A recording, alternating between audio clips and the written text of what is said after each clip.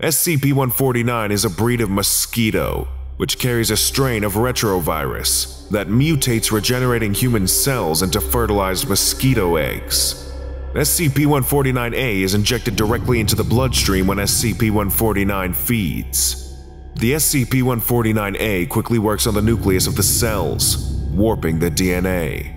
The first set of cells bred from these changed instructions closely resemble cysts and are concentrated in the lining of the esophagus and the sinuses. Upon dissection, however, these cysts are revealed to be filled with SCP-149's larvae, the cysts acting as a protective casing against external forces. SCP-149 appears to go through its maturation cycle in a matter of hours. By the time the subject is able to feel any effects, the first generation of SCP-149 has already grown inside the subject's body.